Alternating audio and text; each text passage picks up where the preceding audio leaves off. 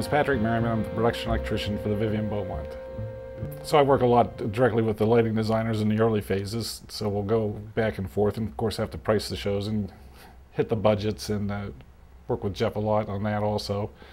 And then once the show's priced out, we go into the shop and we crew according to the size of the show and how much time we have to prep the show.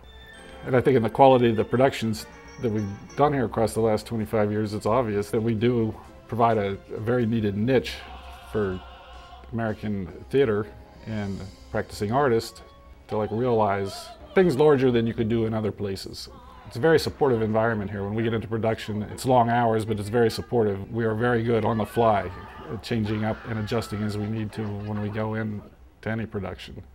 Which cuts across, it's not only electrics, it cuts across all the departments here, and from the front of house to the back of house, between carpentry, props, and everybody else, being extremely flexible and able to change up at a moment's notice and go a whole new direction and make it look like we never did a switch. For me, one of the biggest challenges happened pretty early on, which I think was my third show here, which was 12th Night. It was a massive set, but there was a lot of water. So the whole deck was, I think it was a 60 by 60 pool plus two other pools.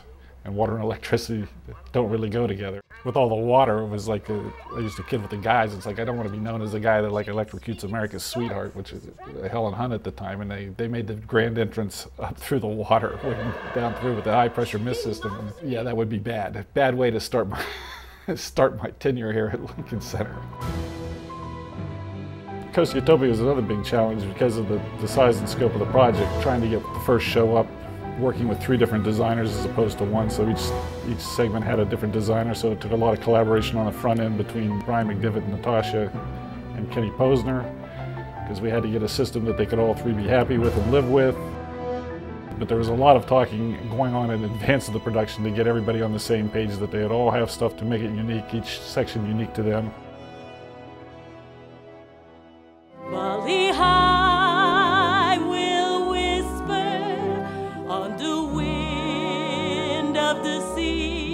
I love South Pacific. It's spectacular. It's a good run. It's a good cast. It's just a good gang of people to be with. There is nothing like a day, nothing in the world.